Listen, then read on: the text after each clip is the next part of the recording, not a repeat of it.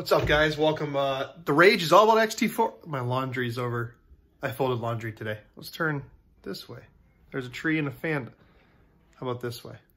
There we go. That's better. First of all, Jefferson's by the ocean, aged at sea, or whatever it's called.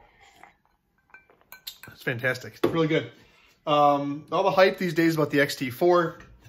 So today I present to you the X-T3. But what this video is all about is I've been missing out my entire life. I have completely missed out my entire life. The battery grip is the best thing that's ever happened to this camera.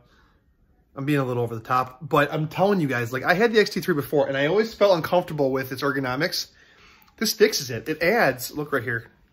It adds this chunk, which makes the grip really good for my hands. And it gives my spot for my pinky to land.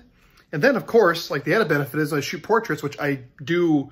Any paid work I do is mostly that. It's senior portraits or couples engagement sessions or whatever. I shoot in portrait mode a lot. So this is amazing.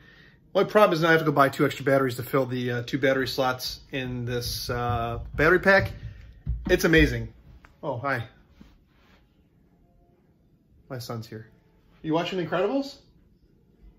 Are you watching Incredibles? Yeah. All right. Anyways, I just wanted to tell you guys, I got the FujiFilm X-T3, as I mentioned, that X-T30 money, that refund money I had. I used it towards an X-T3 because they're on discount right now. And I ended up getting the 16-1.4, which I'm going to do some testing with. I have never shot with this lens.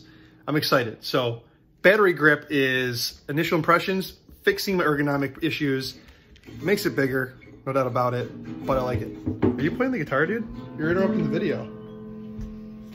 Oh my gosh. All right, guys. Battery grip. Awesome. Do it. I love it. Let me know what you guys think below.